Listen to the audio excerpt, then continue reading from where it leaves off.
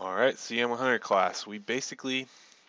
I will be here before the end of class, but I knew you would miss me terribly, so I decided to make this little video for you. Thought it would be a little more interactive than, me just telling you what's going on today.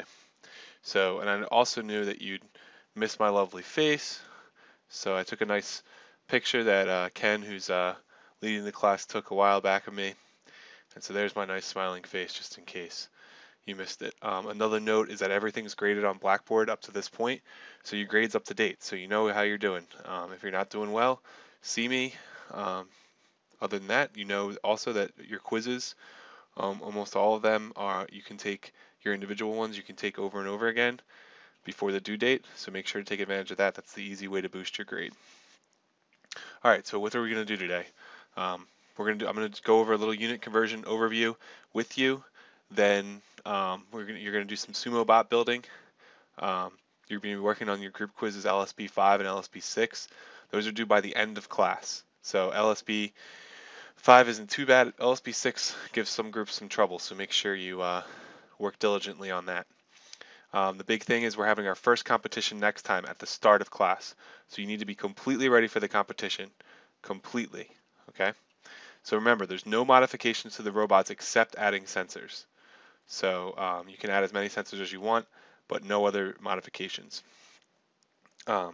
Your group quiz LSB 7, that's your competition program, and that's due before class next time.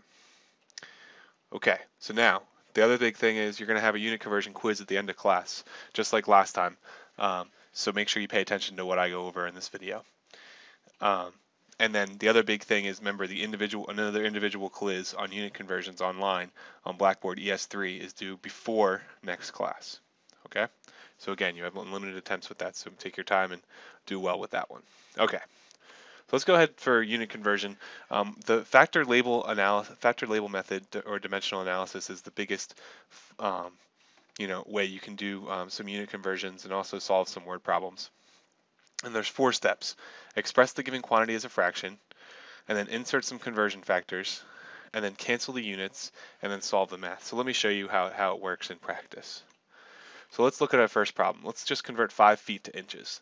So this should be a pretty easy problem for all of you to do. But this is how we're going to write it out. We're going to write 5 feet over 1, and then any conversion factor, we write 12 inches equals 1 foot. So we can just write that over each other as divided by. So 12 inches over 1 foot. So why we put 1 foot on the bottom is because then foot cancels with feet. If we wrote 1 foot over 12 inches, we could do that, but the feet wouldn't cancel out. So they have to be top and bottom to cancel out. Okay, so now that we cancel it out, the only units left are inches. That goes to the right-hand side. And then we just do the math. 5 times 12 equals 60. All right, so let's try 200 pounds to kilograms. There's 2.2 pounds in 1 kilogram. Same type of idea. 200 pounds, except now we have 1 kilogram on top and then 2.2 pounds on the bottom. Okay? Again, we cross out the units. This is what I'm going to be looking for. Crossing out units. Always do that. And then we're left with kilograms, so that's what's on the right-hand side. Let's try one more. So this one's a little bit more complicated. So now this is 20 miles per hour to feet per minute. Okay? And they're 5,280 feet per mile. So we start with 20 miles per 1 hour, and then we're trying to cancel out, get rid of the miles, and end up with feet. So we write 5,280 feet per 1 mile. So that's what's going on there. And then we're trying to get rid of the hour and go to minutes, and we know there's 1 hour and 60 minutes, so that's why we do that.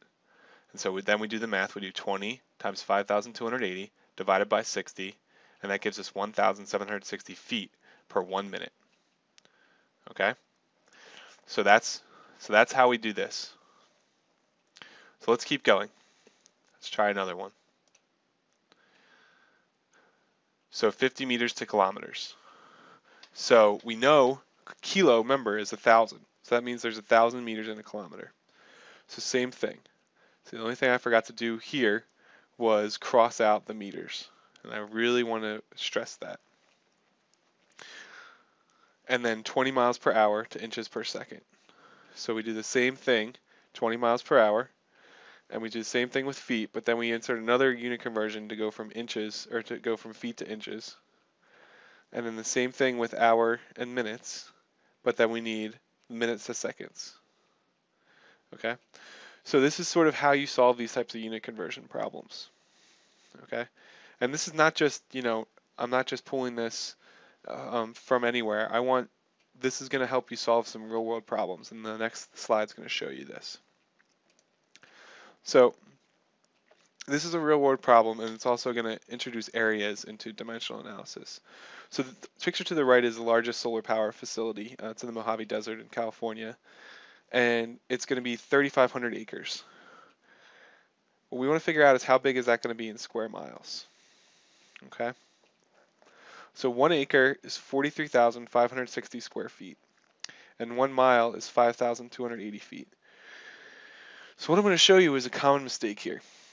So you get 3,500 acres, that's what we're starting with, right? And then we know there's 43,560 square feet per 1 acre, so we can cross that out. And then we know there's 1 mile and 5,280 feet, so the feet cross out with square feet, and that's 28,875 square miles. So I'm telling you this is wrong, but why is this wrong?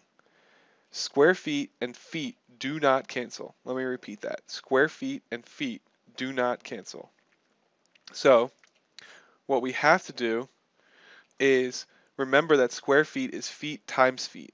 So if we do this, if we look from here over, we see that's the same thing, but that only cancels out one of the feet. So we have to do this twice. We have to do the unit conversion from miles to feet twice. And when we do that, we get 5.47 square miles. Okay, so I want to go over another example for unit conversion just to show you that, again, it can be some real world problems. And we're going to do hybrid cars versus conventional cars. I'm not going to go over how they work, but I posted some cool videos here if you want to take a look. This presentation will be posted on Blackboard. And again, if you want to take a little look about how hybrid cars work.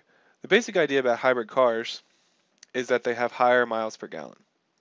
Okay, so what we're going to do is a little problem. How much more money does it take to fuel a conventional car, 23 miles per gallon, over a hybrid car, 33 miles per gallon, for the lifetime of the car? So our assumptions, we're just going to assume that a car lasts 180,000 miles and that we spend $3.50 per gallon. So the first car, the 23 miles per gallon car, we multiply by $3.50 per gallon. So again, gallon is on top because we have to cancel it out on the bottom. And then we know one car lifetime equals 180,000 miles, so that gets rid of the miles. And so what we have here is we do the math out. We do 23 divided by 350, 3.50 divided by 180,000. We get this weird unit. We get the 0.0000365 car lifetime over dollars. What we really want is dollars per car lifetime.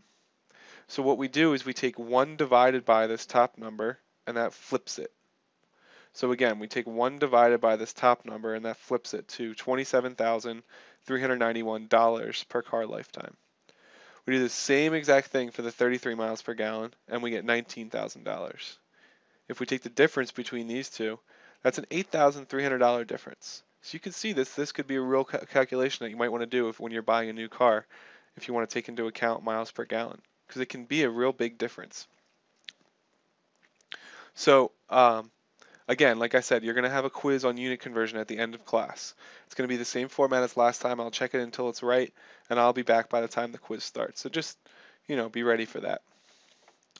The other thing I wanted to note before you start working on your Lego Sumo bots is I want to the rubric for the competition program. So again, the competition's next week. You're going to have to hand in your competition program. It's going to be a little bit different than your group quizzes though, because what you're going to have to do is you're going to have to describe the program inside Lego Mindstorms, and I'll go over how to do that in the next part of this video.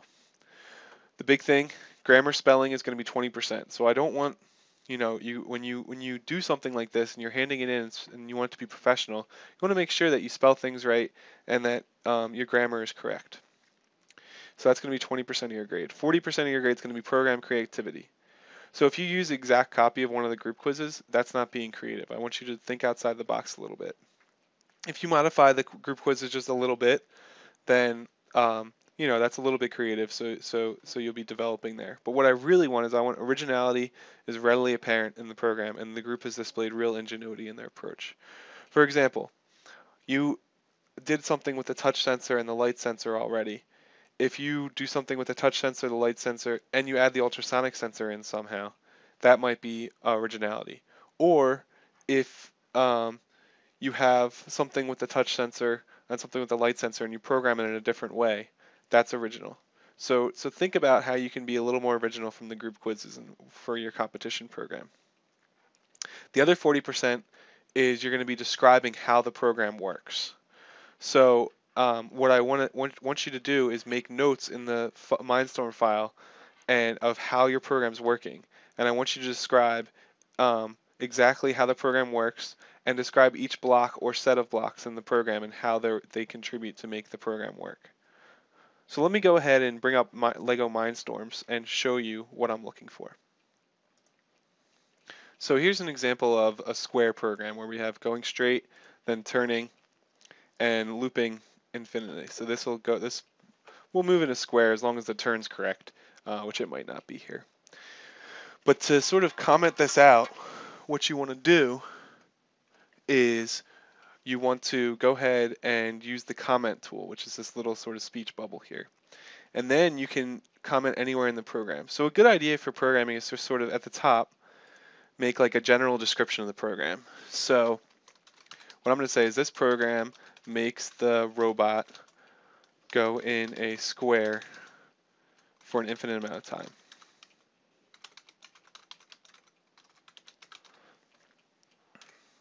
And then what you want to try to describe is maybe you want to, the easiest way I think to do it is if you label the blocks. So this is block 1, this is block 2, and this is block 3. What I would say down here is something like what the blocks do. And what I would say is number 1 goes in a straight line. 2, so maybe makes the robot go in a straight line. And then number 2 would be makes the robot turn 90 degrees. And then number 3 would be repeats number 1 and 2. So what this is saying is, it shows you what each of the blocks do. And if you could, to make it a little easier for yourself, you could say if you have sort of a set of blocks that do something, in particular, maybe finds the black line on the edge and turns around, then that's okay. You can put like this set of blocks does that. And this is just sort of an example. But what I really want you to have is sort of a description of the program in the top of what the full program does, and then a description of sort of each block or each block set and how they contribute to what the program does as a whole. So that's basically it. So go ahead and start working on your Lego Sumo robots, and when I get back, we'll have the unit conversion quiz. All right, bye-bye.